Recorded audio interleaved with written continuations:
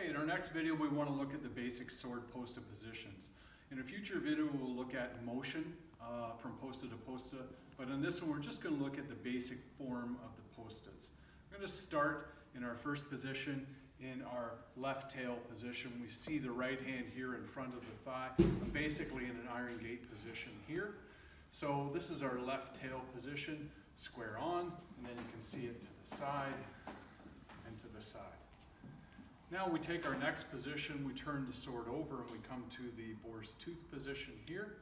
And we can see the sword in this position is ready to make a rising cut from below or a thrust from here.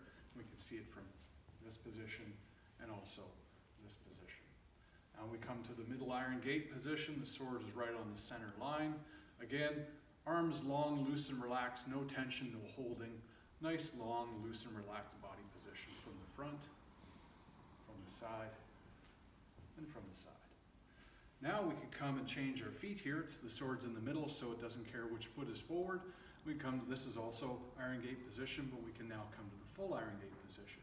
And now we see our hands are back in that wrestling posta iron gate position. So you can look in the sword postas how the wrestling postas form the root of all of your positions. So we come to the full iron gate position, here and here. Again, being very careful not to have any tension or holding up the sword. You want to be nice, loose, and relaxed, no tension in the body at all. Now we can also come to our right tail position, in which we take our right hand, put it on our left hand and put it on our right hip, turn our body a little bit to release tension, and we can come to the tail position. Again, here and here. This position could also be turned and weighted back to present a nice juicy target on the flank here, and obviously hide the sword.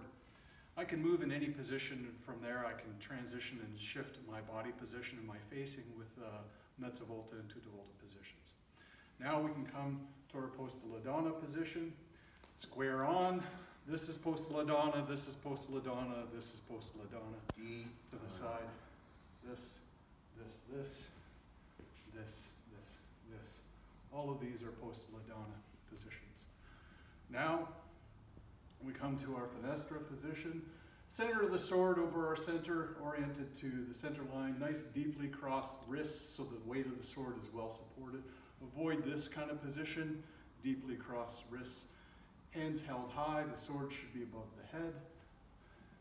Here, here. Now we can come to bicorno, center of the chest. Okay? So sword is held in front of you on the center line. You should be basically looking right at the center of the sword. Okay, here and here. It's in the middle, so we can change our feet. This is also bicorno. And then we can come to finestra on the left. Opposite, not crossed wrists, nicely extended. As you can see, the left arm is in the same orientation as the blade. I'm not drooping, the elbow is nice and high and strong. Now we can come to ladonna on the left. This is ladonna, this is ladonna, this is ladonna. Okay? And then we can come to posta longa. Posta longa, either foot forward. Okay? Sword should be extended to full reach. Again, loose and relaxed. And that concludes our postas. We have also here our posta breve positions, left and right. We have also here our frontale, our corona position.